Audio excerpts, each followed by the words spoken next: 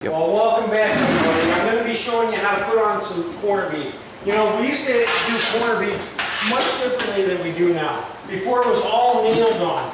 And you had to put a piece of metal corner bead on and nail it on both sides, about every 8 inches apart, all the way up and down. It was a lot of work.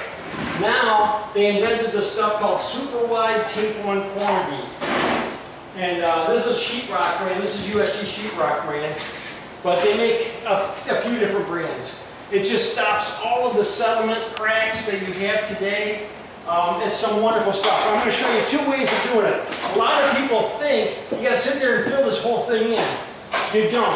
What you got to do is you got to mud up each side though, all the way up and down, both sides, and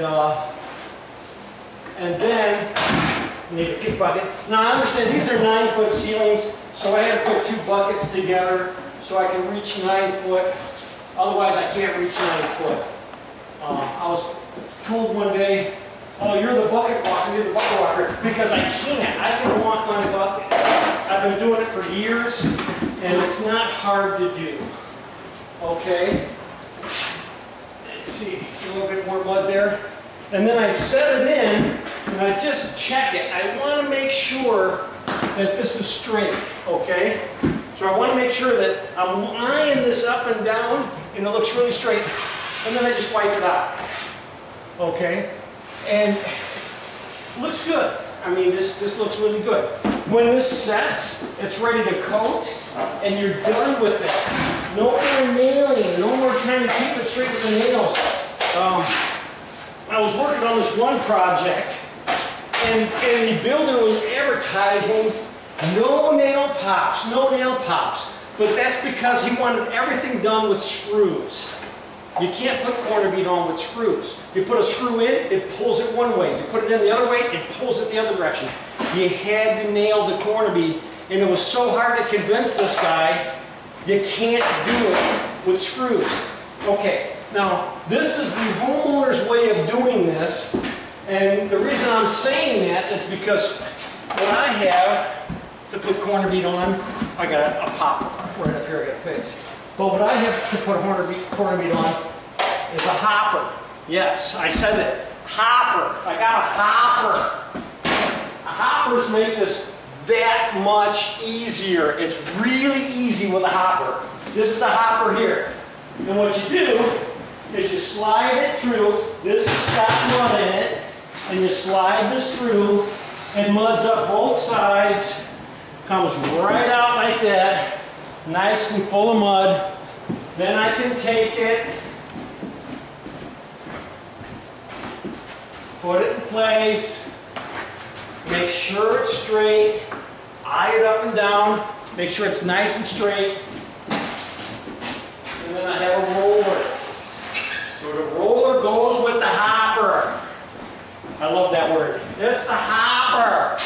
All right, and I just roll it down. All right, done. I have these 2 here that I put on. Because this is a return like this, you can't do one side and then the other side. You really need to do both sides at the same time, and I'll show you why. Okay? Because as I mudded these up and did this, I was checking just to make sure the hopper was going to be working properly. Now I just take this long knife and I wipe the tops down like that, right? Then I just have to worry about the low stuff. The low stuff I'll use my low knife with. So, and I'll wipe those down. Very easy, very, very simple. Anybody can put corner bead on today. You know, before this stuff, I'm telling you, you had to be good at corner beads because you didn't want just anybody putting corner beads on. That's why I had to do both sides. If I did one side, I'm going to be tying into one side. I wanted to be able to wipe both sides down at the same time. And that's why I did that. And that's it.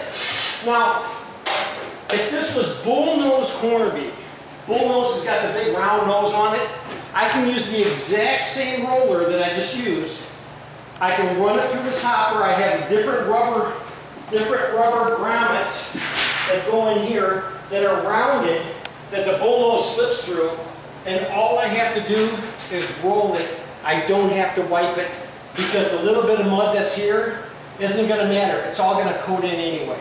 So that's how you put corner beads on today. It's simple, much simpler than it used to be. Hey, I want to thank you for watching. I hope it's educational. I hope you've learned something. So if you really like what you see, please subscribe.